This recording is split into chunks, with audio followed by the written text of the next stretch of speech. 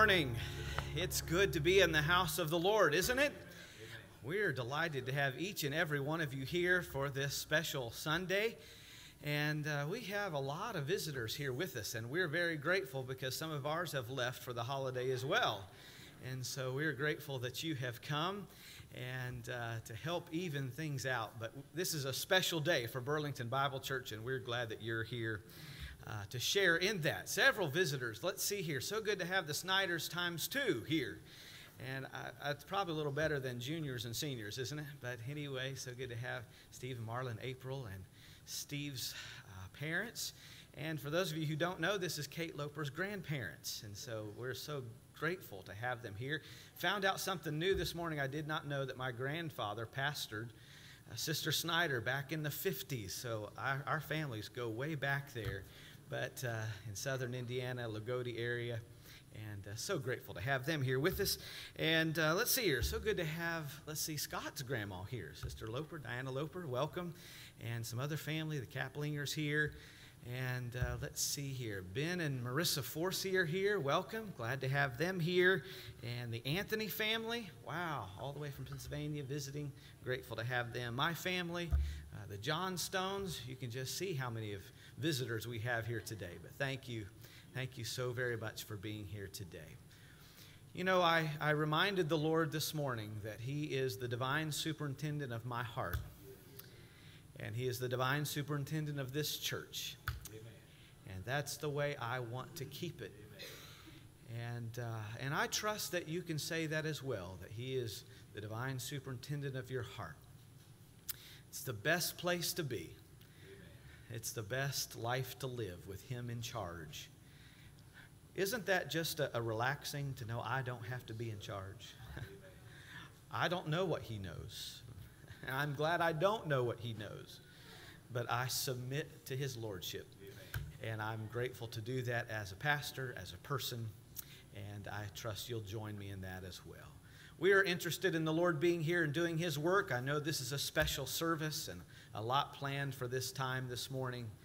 But part and all of it that's done is to bring glory and honor to Him. He is worthy of our praise. And so from the very outset of this service, as we stand together and pray together, I want us to tell the Lord that we want Him here, His presence, and Him doing His work among us today. Father, what a joy it is to gather together on this Lord's Day morning into your house. We thank you for those that have gathered together today. Our regulars and visitors, Lord, you know all that's planned for this service today. And Lord, we want you to be the divine guest here. But not only the guest, but the one in charge in ordering this service. I pray that you would give us ears to hear what you have to say to us. You know every heart that's gathered in and every need that's represented. None of that is overwhelming to you, but you know how to work in each and every one. And so, Lord, we open up ourselves, our minds, and our hearts to the control of your Spirit. Accomplish your plan and purposes today. Accept our worship, and we'll certainly give you praise for all that you do. In Jesus' precious name, amen. Remain standing. Let's join in the singings. Brother Arndter comes to lead. In your chorus books, number 103, Psalm 156 says, "Let everything that hath breath praise the Lord." So if you're breathing this morning, that means you, and you all are. So I believe, regardless of where you come from or what your state is today spiritually, if you'll, with your heart, praise God this morning, I believe we can feel His presence, and I believe He will honor us. So let's do that. Psalm 103. Just praise the Lord, praise the Lord. Let's just lift our hands toward heaven and praise the Lord. Let's just praise the Lord, praise the Lord. Let's just lift our hands toward heaven and praise the Lord. Let's just praise the Lord.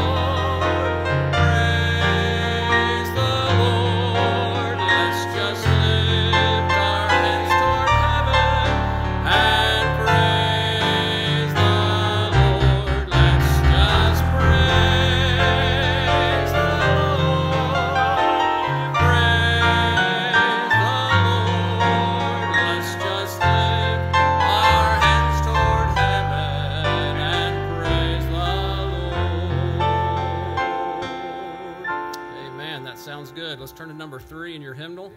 To God be the glory. If you've done anything in your life, it's because of Him. And all the glory, whatever that may be, goes to Him. So let's sing about that this morning. Number 3.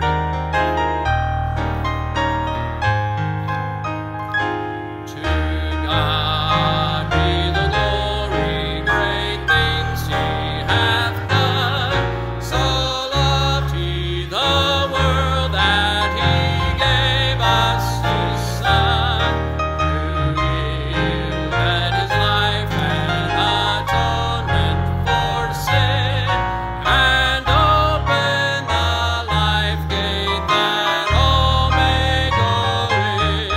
Praise the Lord, let the earth hear His voice. Praise the Lord, let the people rejoice. Oh, come to the Father through Jesus the Son, and give Him the glory, great things He hath done. Oh, perfect redemption, the purchase of blood, to every believer the promise of God, the vilest offender who truly believes, that moment from Jesus a pardon receives. Praise the Lord, let the earth hear His voice. Praise the Lord, let the people rejoice. Oh, come to the Father through Jesus the Son, and give Him the glory, great things He hath done. Great things He hath taught us, great things He hath done, and great our rejoicing through Jesus the Son. The purer and higher and greater will be our wonder, our transport when Jesus we see. Praise the Lord, let the earth hear His voice. Praise the Lord, let the people rejoice. Oh, come to the Father through Jesus the Son, and give Him the glory, great things He hath done. Amen. Number 76. You don't hear this song sing much on Sunday morning, I don't think, but I believe it's a good one. And we have a story to tell. And if you have Jesus in your heart, you're going to tell it, right? To those who need it. There's a world out there that's desperate to hear the story. And who's going to tell them if we don't? Those of us who know Jesus. So let's sing this morning. Number 76. I will sing the wondrous story of the Christ who died for me, how He left His home in glory for the cross of Calvary.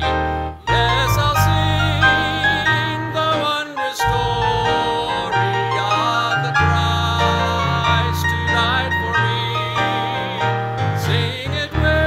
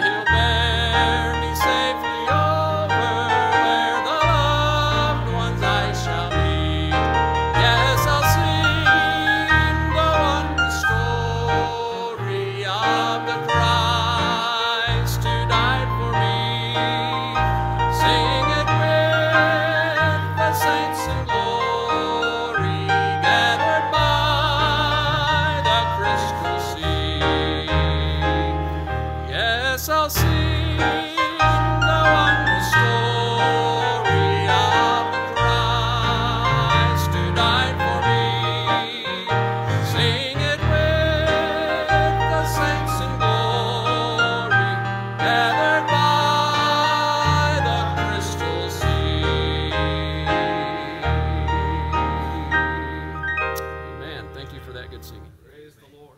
Amen. Amen. Well, the Apostle Paul said, I determined not to know anything among you save Jesus Christ and his death and resurrection, his cross. Well, we just sang about it. He died for me. Aren't you grateful that he died for you this morning? Praise the Lord. So good to see all of you in the service this morning. I don't know. There's just something about Sunday morning that makes my heart just rise and my spirit swell. And I appreciate his presence on Sunday morning. Praise the Lord. I need that. You know, as a church, we desperately need to cultivate the presence of the Lord, because if our children don't feel his presence here, they'll look for something somewhere else that satisfies that inner longing. We need to come here and say, God meets with us here, and he does. And I'm so grateful. I'm so grateful. Praise the Lord. We want to pray together. Brother Whit, will you join us or lead us as we pray this morning? Let me mention several requests. We want to remember our nation, the elections coming up, and ask God to intervene in our country in a positive way. We want to remember several critical family needs, physical needs that we need to remember. We want to remember the Redmond family, Brother Redmond and Byron and his family, and all of them dealing with Brother Redmond's cancer and illness. God knows how they need his help, and let's pray that God will just undergird them and strengthen them and give them special grace. The Tallmans need special prayer. Rick was telling me this morning his mother is deteriorating, and the mental deterioration is a very difficult path to travel. Some of us know about that. And Mary is carrying quite a load with that. Rick's brother's carrying quite a load, and Rick as well. And so let's pray for them. They've had a tough week, he said, so let's remember the Tallmans, Sister Tallman Sr., as we pray this morning. We also want to remember Rachel Hodnett. This is Doug and Jones' daughter-in-law. She was critically ill a few days ago, a week or so, and she had a relapse and is back in the hospital, had to have another surgery, critical surgery, last night, and is in very critical condition. So she needs the help of the Lord, the touch of the Lord physically and spiritually, and so I want us to pray especially for Rachel Hodnett as we pray this morning. Jim Soderna also needs our special prayers. Jim faces surgery on Tuesday. He has had a two-pronged challenge, really. He had an infection in his leg that landed him in the hospital, and that's still not completely over, and that kind of challenged the other surgery that was scheduled, and so they planned to do surgery on Tuesday, but Jim needs our prayers. Let's pray God would touch the infection in his leg and help him through this surgery and get him back on his feet. Let's remember Jim as we pray. Marvin Stamper has eye surgery this week. Is that Tuesday, Marvin? Tuesday. Let's remember Marvin having serious eye surgery and try to correct some vision problems. So let's remember that request as we pray. Are there other special requests you would like to mention as we pray this morning? George? It's kind of a silly request in prayer for your pets in a way, but Eskimo, he's getting old and he's starting to have some old dog issues. It's kind of concerning. Think about getting a pet, but I think he's having issues with his joints stiff. And the other day he went to jump up on the bed and he didn't quite make it. Kind of got stuck. His belly was on the bed, his hind legs was stuck on the edge. He couldn't get down or up, so I had to go in there and shove him up, and now he doesn't trust himself to jump up on the bed, so he's sleeping under the bed. So, but he seems to, every now and then, be shaking and like, are you in pain? So he's getting old. He'll be 14 in November, and he's my first dog. And Yes. all my kids are four-legged, so Yes. it's not my animals. I'm a very lonely person. Let's remember George and these challenges. I'm glad God is interested even in those issues that we face. I'm glad he is. Let's remember George, remember his request for his dog. I don't know that I've ever prayed for a dog before, George, but we'll do it this morning. All right. Oh, GBS is in revival this week? All right, let's remember that. Maybe just before prayer, the kids need to go ahead and be dismissed to go to junior church. So let's do that, and we'll have prayer here in just a moment. Any other requests? Brother Dan.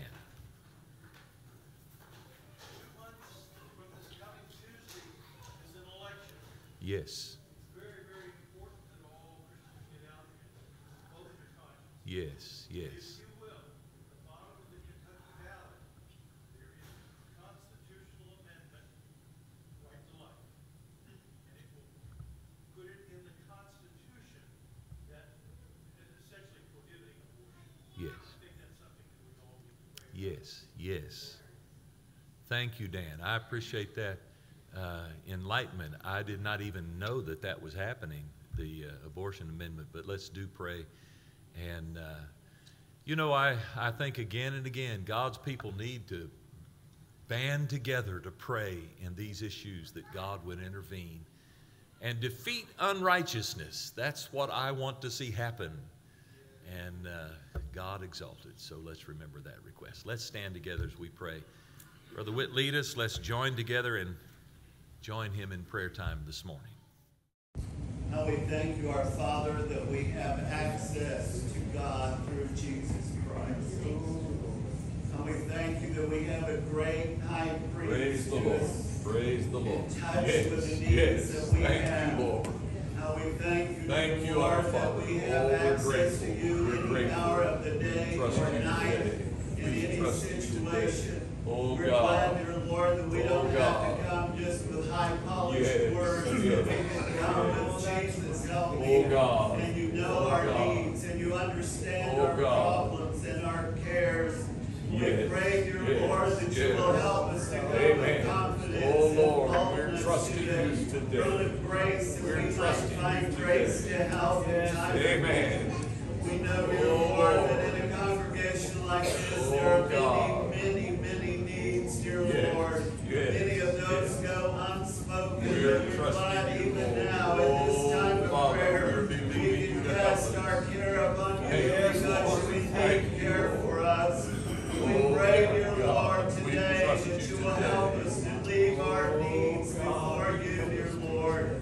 Help us to bring our uncertainties and help us to bring our difficulties and our relational issues and Amen. our financial Amen. issues, dear Oh, Lord, and God. most of all our spiritual issues. Help us to Amen. bring them to you, dear Oh, Lord, who Lord. cares, Oh, Lord. who We're understands, trusting who is you. able We're to trusting change you. us, dear Lord, and change Oh, situations Father. to bring Oh, glory Father. to your name, dear Lord. God. We pray today Yes, that you will yes, remember our yes. nation, dear Lord. Yes, We're in a do time it. of Do great help us. turmoil. Do help We're in a time of difficulty. Yes, We're in a yes. time when it seems that We people want to trust make you, darkness Lord. We light. trust And you, we Lord. pray, Oh, God, God. that you Oh, will God. help us Help to us, be we strong pray. as Christians. Let's pray for the Help us, dear Father Lord, to today. Oh, lift God. high Break the through in cross her of heart. Christ. Help Help her to us look as to a Jesus. Christian I'm trusting people, you, dear Lord. Lord, to pray that God will send Oh, a God. revival Oh, God. starting with us and going throughout our Yes, nation, dear yes, Lord. Now we yes. need your help, Hear dear us Lord, today, in days Lord. such Hear as us this. today, Lord, Lord. remember, Oh, dear Lord, God, our leadership answer and prayer convict those today. who are headed in the wrong direction. And help us to have courage to speak up as individuals, dear Lord, against the evils of our day. And help us to get into the election to vote for people who at least are close to the concepts that God would have, dear Lord. Amen. We pray today that you will remember all the requests of people who are ill, dear Lord. People suffering with cancer, dear Lord. People facing surgeries and all of those things. We're glad that you're interested in every one of those needs. We're glad that you're the great healer. We're glad that you're the person who sustains us, dear Lord, in the times of testing. We're glad, dear Lord, that if you do not choose to heal us in the conventional sense, that we can go in peace to be with you, dear Lord. Have your way. Do your work among us, dear Lord. Remember the Tallmans. Remember Byron Griffiths. Father, dear Lord. Remember Do it, Lord. Jim Sedurna. Oh, God.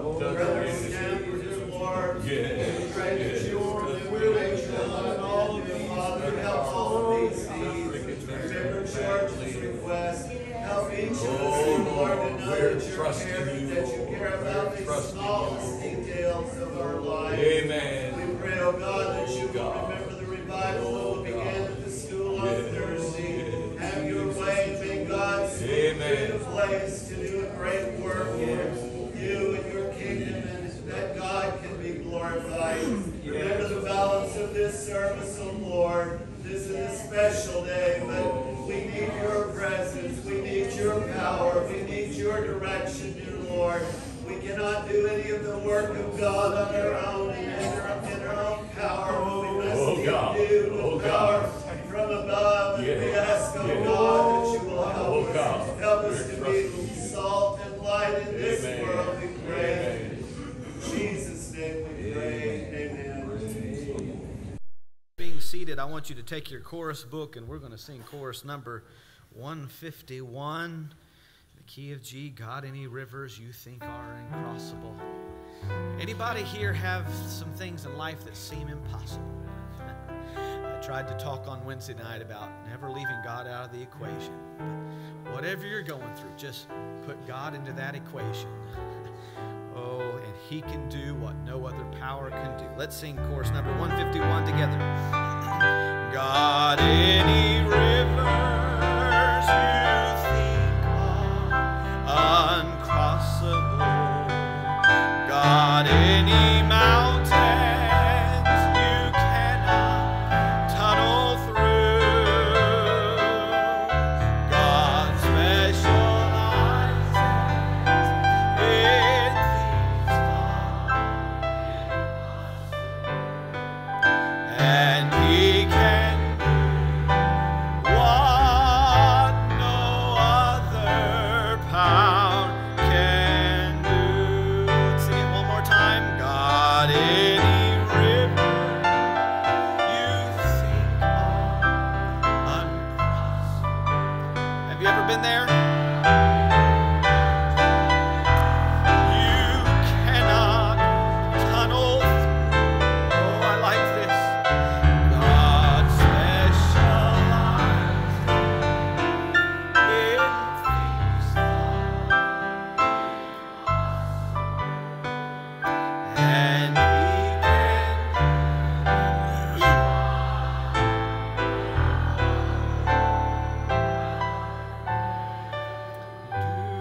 The one right below it. God is still on the throne, and He will remember His own. Though trials may press us and burdens distress us, He never will leave us alone. God is still on the throne. He never forsaketh His own. His promise is true. He will not forget you. For God is still on. Oh, God is still on the throne. Don't ever forget it. We'll remember His own. Though trials may press us and burdens distress us, He never will leave us alone. God is still on the throne. Never forsaketh His own. His promise forget you. God is still on the throne. Well, I say hallelujah. That's good news, isn't it? On this Sunday morning, I don't know what you're going through, but I know one thing, that God has not turned His throne over to anybody else. He is still on the throne. Praise the Lord, and I rejoice I rejoice in that factor. So you put that into your circumstances. You put that into your difficulties and uncertainties and fears and doubts. You put it all in there. You say, Lord, I know that you're still on the throne. Praise the Lord. I rejoice in his goodness this morning. Well, we've already mentioned it, but it's such a joy to have each of you here. And thank you for being here on this special occasion. I have a few announcements that I want to remind you of. And following the service today, we want to give you a very, very warm invitation to stay for lunch. And if we run out of food, we run out of food. That's not going to hurt some of us. But some of our ladies have prepared extra. And GBS students, we welcome you to stay. Visitors, we welcome you to stay. We want you to be a part of this entire day. So be here for the meal, and then after the meal, around 1:30, and we're going to have an afternoon singspiration and a lot of things on the schedule you're not going to want to miss. And so I encourage you to stay around for that. This coming Saturday from 6:30 to 8:30 is a youth get-together at the Fellowship Hall. Young people, don't forget that. Make sure you're there and ready to participate. Then next Sunday, we have a couple of new things that are starting. And we have youth service beginning again at 5:15. And so we're looking forward to Scott taking over that slot. And you're not going to want to miss that. And so be here. Young people at 5:15, just do whatever you have to do to tell your mom and dad you have to be there. All right, and just be there at 5:15, happening at the same time as a couple of other things. Prayer time here in the sanctuary, and what a great time to bring your young people and then spend some extra time in prayer for our church and for the needs of our church. So I encourage you to be there for that. Also happening at 5:15 is something new that we're starting that's called Faith Builders Plus. You young people know, college career age, you know that Faith Builders is what we call the class down there for 18 and up, those who have graduated and going to college and starting your career and all of that. It's called Faith Builders, and we're not trying to replace that at all. We want you to be a part of that class. Wonderful teachers down there that just apply the biblical truth and to your life, everyday living, and so that's a valuable time. I encourage you to be there for that. But we are starting something next Sunday night at 5:15 called Faith Builders Plus, and connecting, learning, growing, and building faith together. This is for the same group of people. And GBS students, I know that next week you're starting revival. You'll not be able to participate next week. But we're going to go ahead and start it anyway, and then we want you to participate. This is something extra that will kind of get you grounded and hopefully in the Word of God, but also connect you in a deeper way to this congregation. And we value you, and we want to help you grow in your faith and make you feel a greater part of this congregation. And so if you can at all be a part of that, we encourage you to do so. And that will again begin next Sunday evening at 5:15. A lot of things planned for that, and so we're looking forward to that. Also, let me mention that we do have welcome bags for GBS students out there in the foyer, and we had several bags and several students last week, and so grateful. Some of you that are here today receive one of those bags. If this is your first time here at Burlington Bible Church for this year, and we want to, and you didn't get a bag last week, we have a bag for you as well, and we encourage you to get that on your way out. At the close of this announcement time, we're going to transition into something that is a great joy for me as a pastor and for us as a congregation. Section 2 of our church bylaws, in paragraph 107, it reads in part, "The Burlington Bible Church shall have power to grant license to preach." And it is a real joy, and this just doesn't happen every Sunday of the year.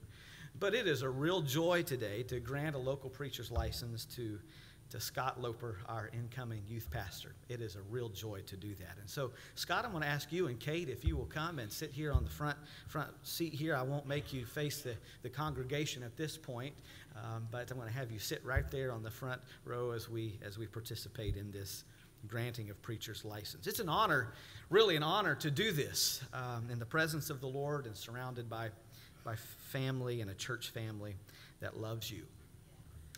Paragraph 108 of our bylaws also states, whenever candidates are presented for licenses to preach, let satisfactory answers be required to the following questions.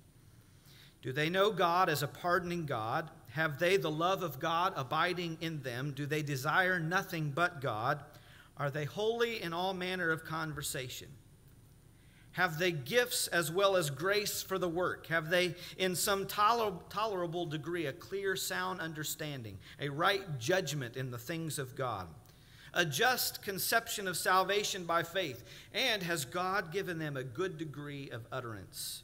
Do they speak correctly, readily, clearly?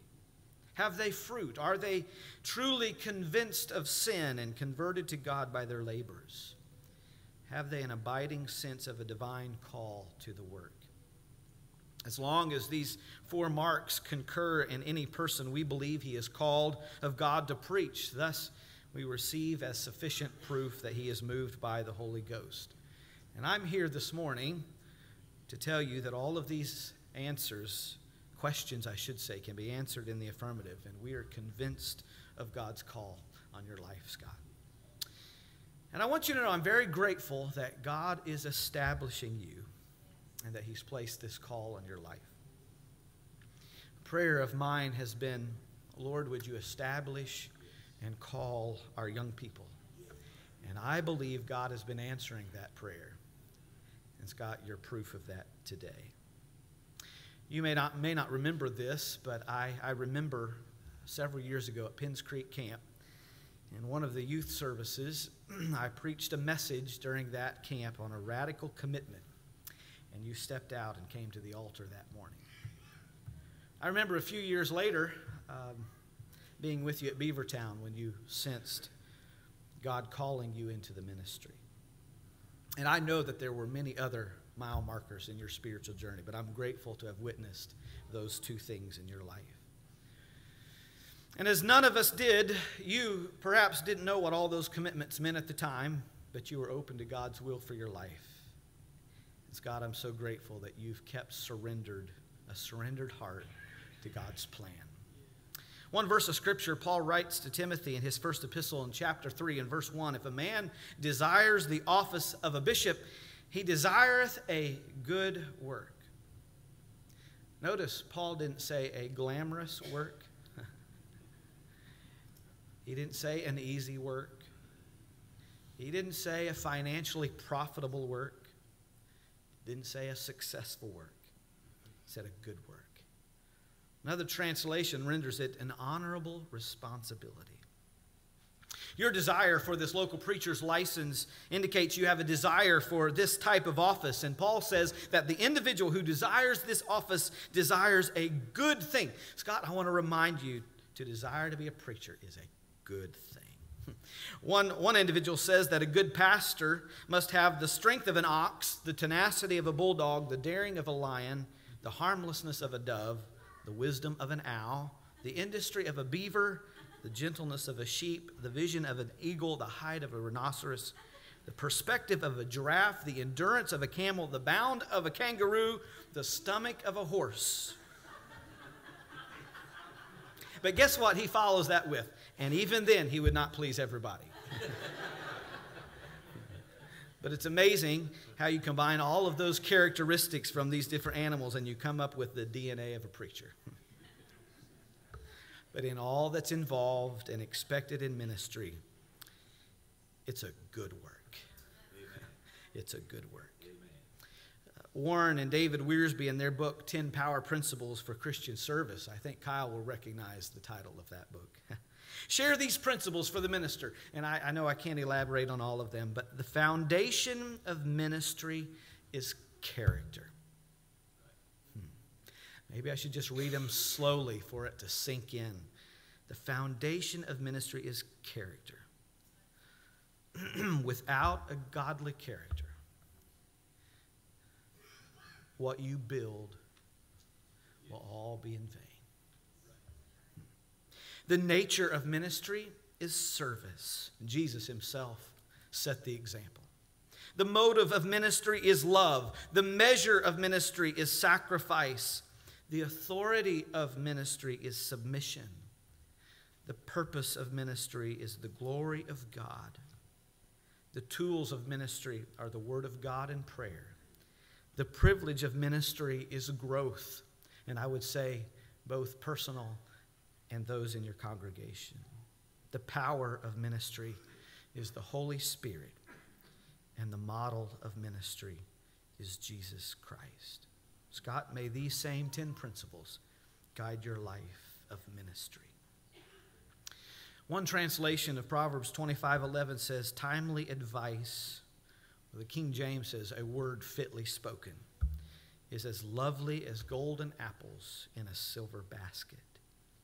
As I think about this good work you're called to, there's a lot of timely advice that could be given. But we have only a short time, and we have 3 preachers to share that advice. I've divided the advice into 3 categories. I've asked Daryl to share words of challenge. I've asked your father to share words of caution. And then I'll close with a few words of commission. So, Brother Daryl, I'll turn it over to you, after which Brother Loper will have.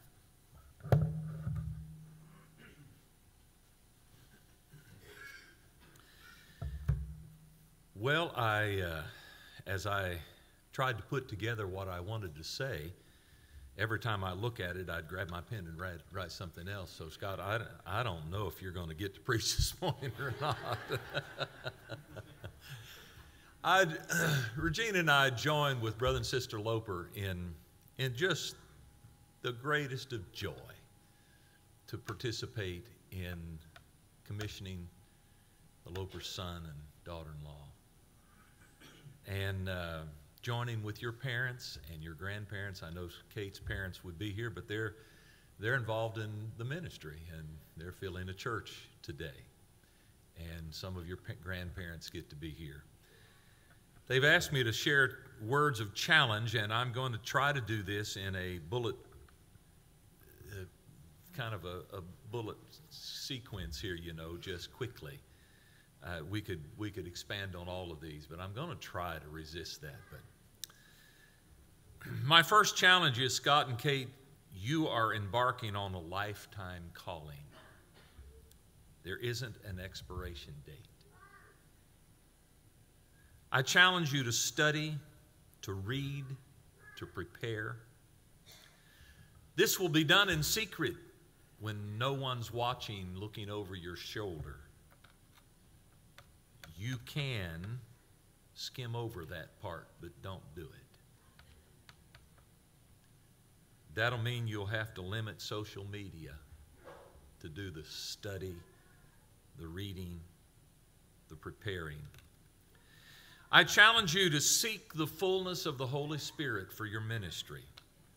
There is no substitute for the anointing of the Holy Spirit.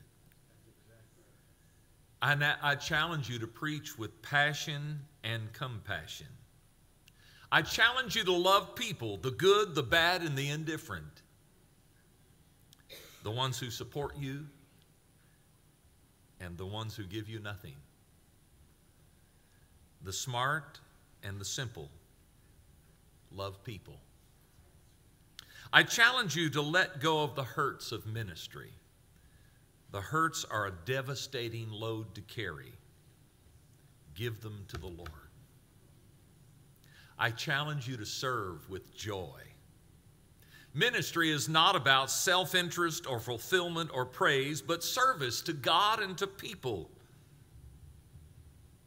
Serve with no expectation of return, personally. Serve humbly when you get praise. Serve faithfully when no one notices.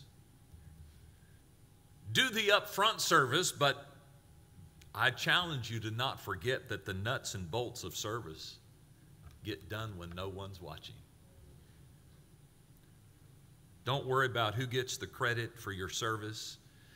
Ministry, service, in its very essence, is service to God, to His kingdom, His cause, and for His glory. I challenge you to remember and seek to advance an eternal kingdom, not an earthly kingdom. There's an awful lot in ministry work that to me is very close to earthly.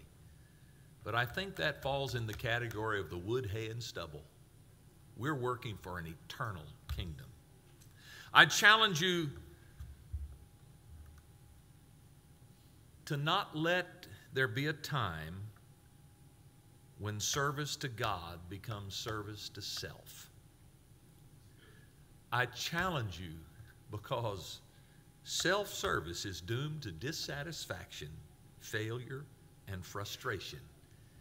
And God cannot bless and will not bless self-service. Serve and do it with joy. I challenge you to stay out of debt. Boy, that's pretty practical, isn't it? I challenge you to keep your relationships with your wife and family healthy, Scott. You will not have to neglect your family to be faithful in ministry. In all of your service, don't forget service to your family. I challenge you to not worry about success. Don't seek success. Seek to be faithful. Faithful to a heavenly calling, and God will take care of the success end of things. Successful ministry that is not faithful ministry is failure. I challenge you to stay true to your heritage. God chose what heritage you would be born into. Scott and Kate, you both have a good heritage. I'm thrilled to realize and look back at your heritage. Many of your contemporaries will stray away to try uncharted pathways that are the product of unspiritual minds. Don't do it. I want to thank you, and I want to thank God for your commitment to the conservative holiness crowd. Thank you. That's your heritage. That's our heritage. And I want to tell you, this is a good way. It is a good way. You'll get 40 or 50 years down the road, and that'll happen quicker than you think. And you'll thank God you stayed true. Scott and Kate, we pledge you our love and our support. We pledge to you to pray earnestly, daily, for you and your ministry. We're on your team. You're on our team. We're locking arms together today. We promise to not be critical and fault-finding, but to love and support you and to lock arms to see God's eternal kingdom advance. God bless you.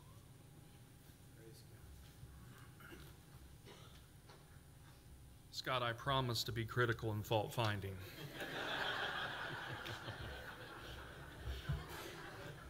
I'm just kidding. Oh, wow. When Pastor Stroud reached out to me to share in this time, he said 2 minutes, and so I'll try to do that. The first thing that I thought of is the fact that Scott and I, if you don't know it, are very much alike. And it causes me great trepidation for him as he goes into the ministry full-time, because I know. And he's driven, he's opinionated, he can see what needs to be done, and sometimes no one else can do it as well, and so you just do it. And as I reflect on my life and the caution that I would offer myself, and it would be very simple, don't get so involved in ministry that you neglect your family. I didn't want to be known as lazy. I didn't want to be known as someone who shirked their responsibility. And many days as a pastor, my day began at 5 a.m. at a restaurant and would end at 10 o'clock at night at a hospital call. And Melissa was at home with you. And if that happened once, most of us would say that's just the nature of the call. but that was day after day, week after week, month after month. And so I would caution you, make sure that you do not neglect your family. And second is very close to that, and that is never neglect doing for being. The most important thing is that your relationship with Jesus Christ is primary. And you can go out and make 1,000 calls, knock on thousands of doors, eat breakfast at 3 different restaurants a morning, but if you're not keeping your spiritual life alive, you're missing it. I caution you, stay close to Jesus. Stay close to Kate and Charlotte, and God will bless you for it.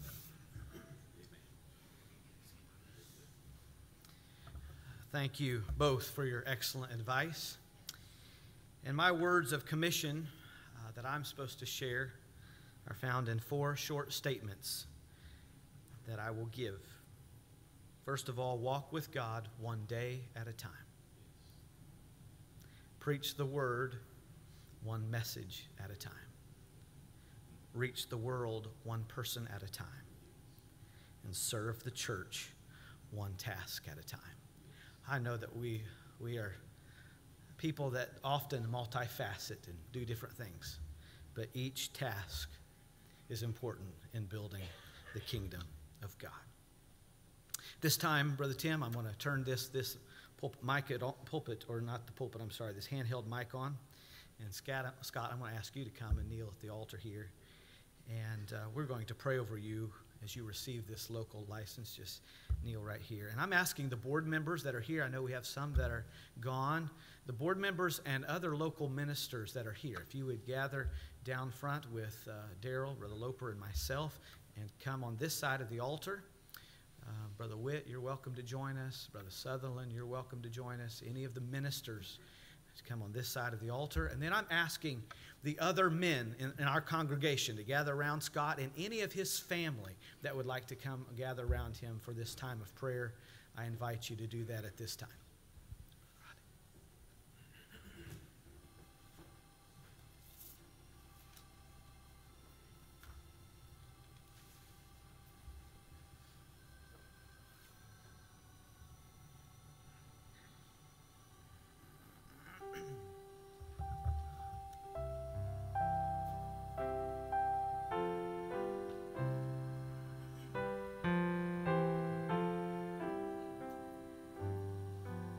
Lord Jesus, we come to you at this time to thank you for that divine call that comes from you to mere humans. And today, Lord, we're pausing in the midst of this service to thank you for the call that you placed on Scott's life. Lord, we do not know the future as you do. We do not know the plans that you have. But Father, we do know this much, that we can trust you. We know that you will not lead us astray.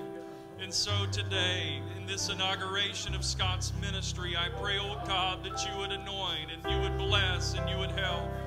Not so that he can receive undue credit, not so that he can have an ego, but oh God, would you do it so that the kingdom of heaven would be advanced?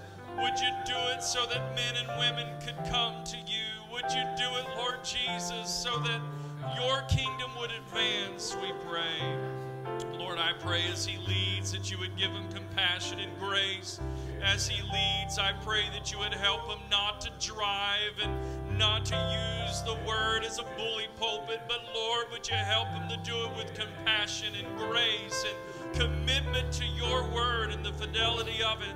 I pray that you would bless his home, bless Kate and Charlotte. Lord, would you now work in them, make them faithful ministers of your word. In Jesus' name we pray. Amen. Scott, this license certifies you as a local minister of the Burlington Bible Church. And in part it reads, by presenting this document, we place our confidence and prayers in you to preach the word and to exhort with all long-suffering the doctrines and commandments of the Holy Bible.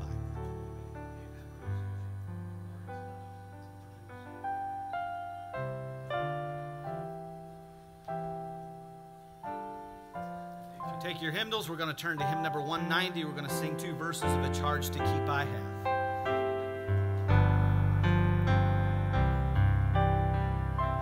A charge to keep I have, a God to glorify,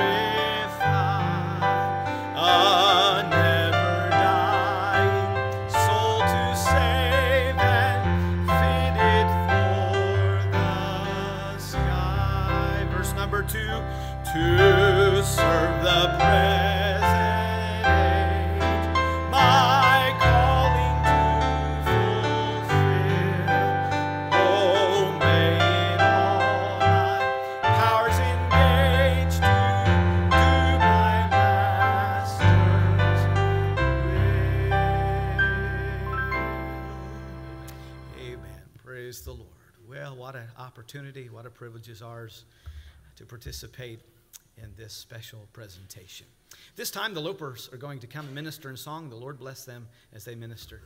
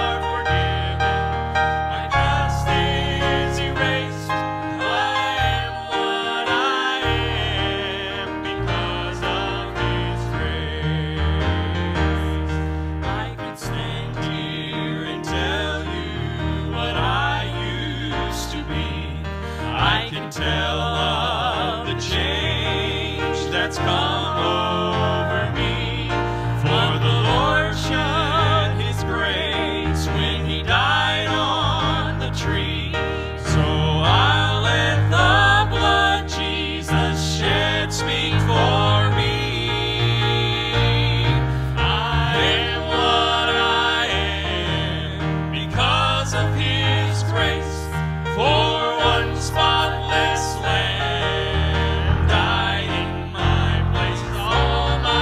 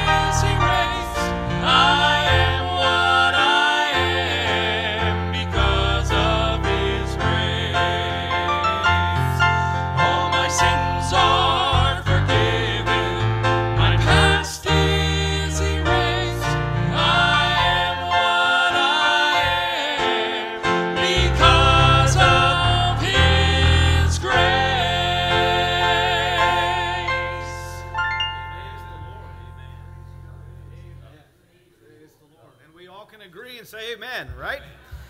Praise God for his grace that made the difference in our life. Praise the Lord. Well, it's a real joy to invite Brother Scott Loper to the pulpit here to share the morning message with us. Let's open our hearts, let's open our Bibles, let's open our minds, even our eyes, and let's receive what God has to say to us through Brother Scott this morning. God bless you. Well, it's a privilege to be here this morning, and thank you, Pastor Stroud and Pastor Stetler, for having me at Burlington Bible Church. I don't take this lightly at all, and I am thankful for what God's going to do. I am excited where God's going to lead us and this church and the youth department especially, and I'm excited to see where God's going to take us and lead us, and I have no bad, negative things to say, and so I'm excited to see what God's going to do at Burlington Bible Church. Well, if you take your Bible and turn with me to Joshua chapter 1, Joshua chapter 1, and we're going to begin our reading with verse number 1. We're going to go all the way down to verse number 9 in Joshua chapter 1, beginning with verse number 1. Now, I know this is against protocol, and this is my first service, so this is dangerous. And I know Dad's very nervous right now. But he got me. My birthday was a couple days ago. And I was in the cafeteria, and he had the whole school sing to me for my birthday. But today happens to be his anniversary. Their 50th. No. So now I got him back. So he tried to sneak it on me. He had friends sing, so it wasn't on him. But I found out. So, happy anniversary. And it's so good to see some family here, Grandma and Kate's family. Thank you for coming, Scott, Suzanne. Thank you. Now, after the death of Moses, the servant of the Lord, it came to pass that the Lord spake unto Joshua, the son of Nun, Moses' minister, saying, Moses, my servant, is dead, and now therefore arise, go over this Jordan, thou and all the people, unto the land which I do give them, even to the children of Israel. Every place that the sole of your foot shall tread upon, that I have given unto you, as I said to Moses. From the wilderness and this Lebanon, even unto the great river, the river Euphrates, all the land of the Hittites, and unto the great sea, toward the going down of the sun, shall be your coast. There shall not any man be able to stand before thee all the days of thy life. As I was with Moses, so I will be with thee. I will not fail thee, nor forsake thee. Be strong and of good courage, for unto this people shalt thou divide for an inheritance of the land, which I swear unto their fathers to give them. Only be thou strong and very courageous, that thou mayest observe to do according to all the law, which Moses, my servant, commanded thee. Turn not from it to the right hand or to the left, that thou mayest observe and prosper whithersoever thou goest. This book of the law shall not depart out of thy mouth, but thou shalt meditate therein day and night, that thou mayest observe to do according to all that is written therein. For then thou shalt make thy way prosperous, and then thou shalt have good success. Have not I commanded thee? Be strong and of good courage. Be not afraid, neither be thou dismayed. For the Lord thy God is with thee, wherever thou goest. Lord, would you help us in this time this morning? We thank you for your word. We thank you that we are able to gather here to hear your word proclaimed. Would you help us this morning in your name? Amen. Transition is a natural event in humanity. Transition has occurred all throughout history, and as you read down through the chapters of Genesis, you encounter one transition after another. Later, as we read through the Bible, we see how kings came and went, and we notice how God led prophets to Israel and how transition would happen. Transition is natural. And on this Sunday morning, we find ourselves in the midst of another transition. But in the life of Joshua, we notice that another transition is happening here in Joshua chapter 1, and that's happening not only in Joshua's life, but the life of Israel. Moses, their servant, their leader, is dead, and now a new leader is coming onto the scene. You see, except for Joshua and Caleb, the old generation of Israelites, they had perished during the nation's wanderings in the wilderness. And Joshua was chosen to lead the new generation into a new challenge, and that was to conquer the promised land. Transition was happening. But in the midst of that transition, we find that God was with Joshua. And friends, no matter if it's the transition of your life, there's life transitions all around us, or whatever you're facing right now, you can find comfort and rest in Him. You may be going through the transition of a college student going to college. You may be a parent whose child has gone away to college, or you may be a student right now in college and you find yourself in transition. Maybe it's a new job or a new home, a new community. It's all transition. And what I want us to understand this morning is that we can find comfort and rest in the fact that God is going to be with us in the midst of life's transitions. So we notice in verse number 1 how we can find at least acceptance in the transition. Verse number 1 says, and we find that you have to be a faithful servant. Moses was a faithful servant, and we read in Hebrews chapter 11, it reads, by faith Moses, when he became of age, refused to be called son of Pharaoh's daughter, choosing rather to suffer affliction with the people of God, rather to enjoy the passing pleasures of sin, esteeming the reproach of Christ greater riches than the treasures in Egypt, he looked to the reward. Moses had his priorities in the right spot. He had his eye on the goal, and he was a servant for God. If you want comfort that God is going to be with you in the midst of life transitions, you're going to have to be a servant for God. To be a servant for God means to be surrendered to Christ, knowing that your sins are forgiven, knowing that you are walking in the light that God has given you, and trusting and resting on His promises and living the results up to God. He's God, I'm not, and that's fine. Are you surrendered this morning? I hope so. Now, I know that surrender can be scary, at least it is for me. When I was young, and I know I still am, I had no idea what I was doing, where I was going, how I was going to get to where I was going. And that's scary for me. I like to have everything planned out. I like to know what I'm going to do, and I like to know how I'm going to do it. And I like to know how long it's going to take me to do it. I just like to know. But when you surrender to Christ, you may not know some things. That can be a little nervy. Nervy's not a word, but that you'll learn as my parents are laughing. I make up words. I'm sorry. I'm not refined. This is my first Sunday, so I can't make up words. So, now I've got to get back. But to be surrendered can be a little nervous, not nervy, nervous. But Christ asks some things of us that might be scary. He asks some of us to do things that we may not like. I'm sure some of you here God's asked you to do something that you're just a little bit uncomfortable about. He's asked me. But friends, we must remember that we are servants of Christ, fully resting in the fact that God's in charge and He's the one that we can rest on. If you want the comforting presence of the Almighty God, you must be surrendered to Christ. But not only do you have to be surrendered to Christ, we find in verse number 7 that you're supposed to be strong and courageous. It says, only be thou strong and very courageous, that thou mayest observe to do according to all the law which Moses, my servant, commanded thee. Turn not from it to the right hand nor to the left, that thou may observe, and thou prosper whithersoever thou goest.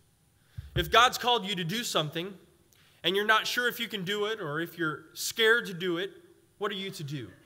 You're to be strong and courageous. Know that the Almighty God of the universe is walking with you. If He's with you, nothing is impossible. Think about what God was calling Joshua to do. He was calling him to lead a nation. And I'm not sure what God's calling you to do. He may not be calling you to lead a nation, but He's calling you to do something. Be strong and courageous. Maybe He's calling you to help in junior church as the kids are meeting right now. Maybe He's helping you or calling you to ride the bus next Sunday morning. Or maybe He's even asking you to mentor a team. If you're a servant for God, He's going to call you to do something. Be strong and courageous about it. I read a story the other day about a man bragging that he had cut off the tail of a man-eating lion with a pocket knife. Miraculous. He was then asked, since he had gotten so close, why he hadn't cut off the lion's head while he was at it. And he paused for a moment, thought about it, kind of sheepishly said, well, someone had already done that. Courage. That would be me. God's calling some of us to do some things for Him that requires a little bit of courage. Friends, if God's with you, if you're His servant, go out and be strong and courageous for Him. Remember that the God who spun this world into existence is in control of what He's already called you to do. God in Joshua's day had already given the children of Israel the land. It was their responsibility to step out in faith and claim it. The lessons for God's people today is clear. God has given us all spiritual blessings in Christ. And if we step out by faith and claim them, He has set before His church, we can claim those spiritual gifts because we can be strong and courageous because God is with us. God has also promised Joshua the victory over his enemies. If Israel obeyed what the Lord had called them to do, they could be strong and courageous and go out and fight the battles that God had told them to fight. God has promised us many blessings, and He may be calling some of us to go claim those blessings for Him. Go out and claim what God has called you to do by being strong and courageous. How do you find rest in life's transitions? Well, first, you have to be a servant. Second, you have to be strong and courageous. And third, you have to stay connected to the source. Now, you may be thinking, why would you say that? I'm already a servant. I'm already going out to be strong and courageous. I'm doing miraculous things for God, or I'm doing things for God. Why are you saying I need to be connected to the source? I'm already connected. Well, Israel had been connected to the source. They had been given instructions to go fight the battles that God had given them. But they soon got sidetracked because they did not stay connected. If you're given instructions for a building project and they told you they wanted a building 13 feet high by 30 feet long, and that's all they told you, who here could build that? Now, I know a few could. Anthony Arnder probably could, and Tim Stamper, I'm sure, could. And a few others, Anthony Paulus definitely could. But for me, I would like to know a few more instructions. I would like to know what type of building, at least. If you would like a metal roof or if you would like a shingled roof. I would just like to know what type of building I'm going to be building. I'd like instructions. And what I'm trying to convey is that if God gives you a task, go do it, be strong and courageous about it, but always stay connected to His Word and prayer, because as you're working on that task, He may add or subtract from what He's told you to do.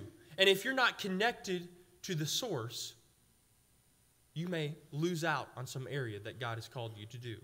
Stay connected. Many people come to church and they fellowship with the believers, but they can get sidetracked because they don't stay connected to the Word and through prayer. Friends, stay connected to His Word. Study it. Hide it in your heart. Quote it. Pray over it. Stay connected.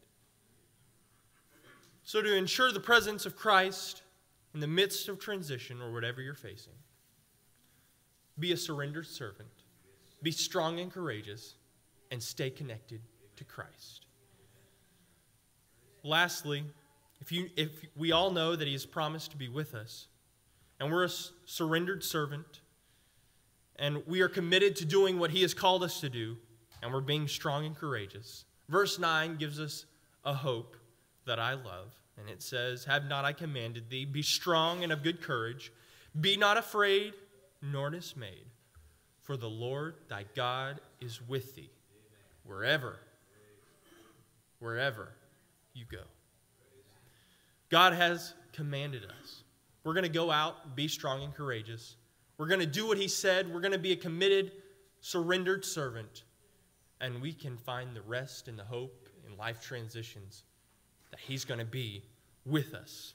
A wise man once said, God's commandments are still God's enablements for those who obey him by faith. For with God nothing shall be impossible. And in the years to come, whenever Joshua faced the enemy and he was tempted to be afraid, he would remember that he was a man that had a call of God stamped on his life, and the fears would vanish. Whenever things went wrong and he was tempted to be dismayed, he would recall God's command and take new courage. Like Moses before him and Samuel and David after him, Joshua had a divine mandate to serve the Lord and do his will. And that mandate was sufficient to carry him through. Friends, I don't know what life is giving you right now. I don't know what transitions are happening in your life.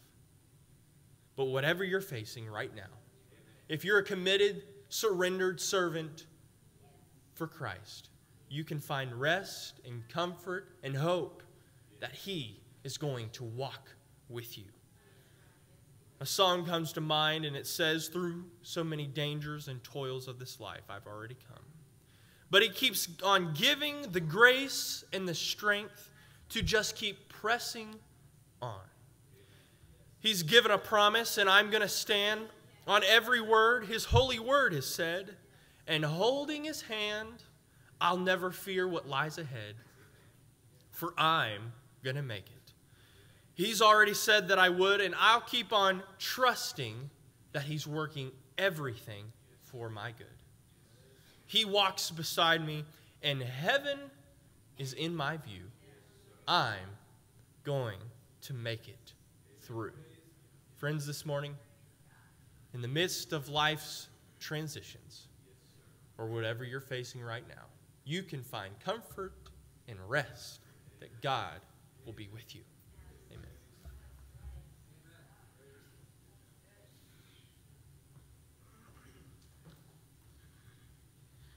Thank you, Brother Scott. Wonderful words of challenge for us. Really, life is just a sum total of a lot of transitions.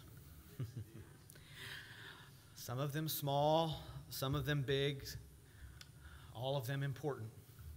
And what wonderful words of advice. Thank you, Scott, for sharing those with us. We're going to make a great team. He makes up words, and I do too. You heard me call him Scat instead of Scott. So we're going to just work really well together, and oh, exciting days ahead. At this time, we are going to officially install Scott, as youth pastor of Burlington Bible Church. So I'm going to ask Scott and Kate if they will come and face me, stand right here in the middle of the aisle in front of the altar for this final part of the service. I'm going to read a charge to the pastor. Scott, I charge thee now before God and the Lord Jesus Christ, who shall judge the quick and the dead at his appearing in his kingdom. Preach the word. Be instant in season, out of season. Reprove, rebuke, exhort with all long-suffering and doctrine. But watch thou in all things. Endure afflictions. Do the work of an evangelist. Make full proof of thy ministry. Scott, will you accept this charge? If so, will you please answer, I will with God's help. I will with God's help. Now I'm going to ask you to turn and face the congregation, not to make it awkward, but I have a charge to the congregation I would like to read. Now, you who comprise this congregation, I urge you to receive as your youth pastor, Scott Loper. Accept the word of God that he shall faithfully preach to you, just as we've heard this morning. and submit to the godly discipline that he shall exercise to lead you into all holiness of life. See that your children and youth shall receive instruction in the Christian faith under his counsel. Bring them faithfully to the house of God, where they will sit under his ministry. Pray for him, honor and esteem him. Remember the words of the Apostle Paul, and we beseech you, brethren, to know them which labor among you and are over you in the Lord, and admonish you, and to esteem them very highly in love for their work's sake, and be at peace among yourselves. Congregation, if you will accept these obligations, will you please rise and say, "We will with God's help." Having received your promise, Scott, and the pledge of this congregation, I install you, Scott Loper, as youth pastor of Burlington Bible Church in the name of the Father, and of the Son, and of the Holy Spirit. Amen. The congregation may be seated. I'm going to ask my wife to join me here on the platform. Scott and Kate, we are delighted to have you join the team here at Burlington Bible Church, and we have a couple of things we'd like to give you as a token of our appreciation for accepting this position. Scott, I'm going to give you this, and you're welcome to go ahead and open that. And my wife has something for you. My wife and Ellison have something. Yeah.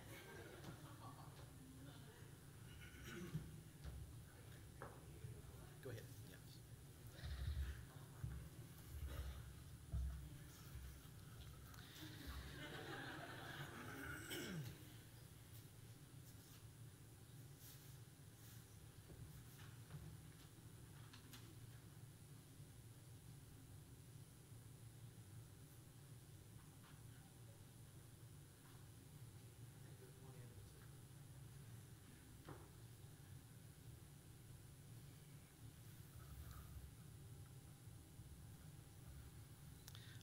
A plaque that says Reverend Scott Loper, pastor, and we hope that both of these things remind you of your confidence for this new position. I guess it's not a plaque, it's a little name desktop plaque. All right.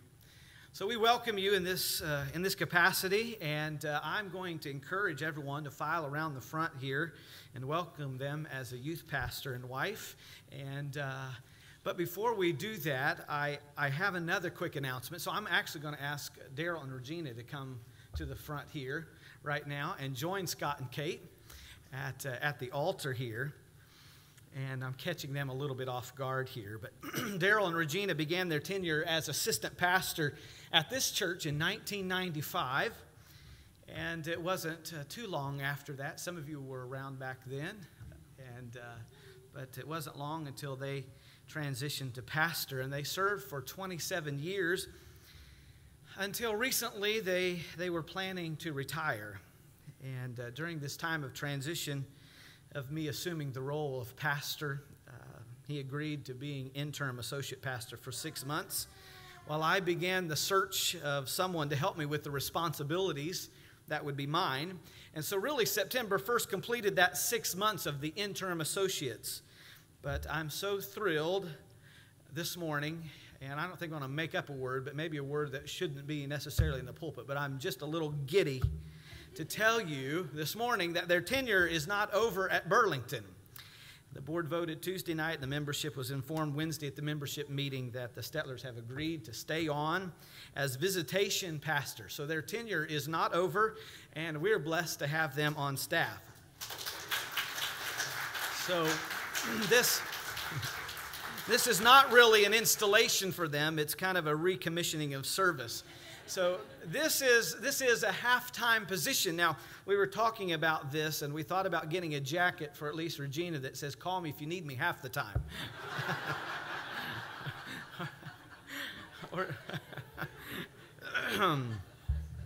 So this position doesn't mean that my wife and I won't be doing visitation, but we do hope that it will mean that you'll be better cared for. So Cheryl, if you'll join me again, we have another presentation at this time.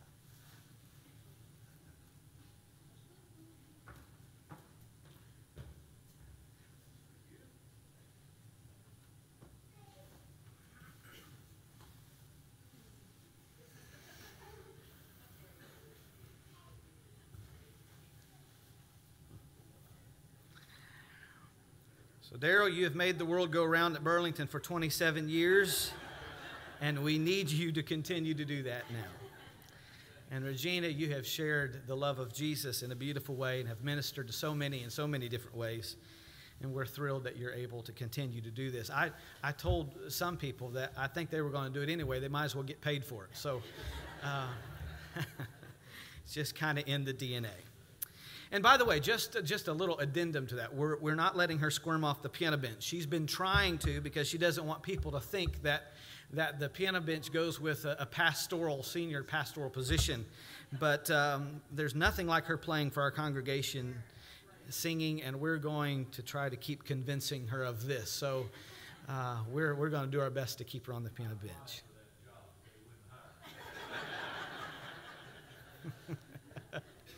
We'll tell you why. If you go to the piano, we'll dismiss with a song. No. No. Okay, seriously, we do want to welcome both of these couples, and so I'm going to invite you to stand, and we're going to go over to this side aisle, and as you leave and after you shake hands with them, you consider yourself dismissed, make your way down to the fellowship hall to participate in the dinner that's provided, and we welcome you to do so. God bless these two new additions to the Burlington Bible Church.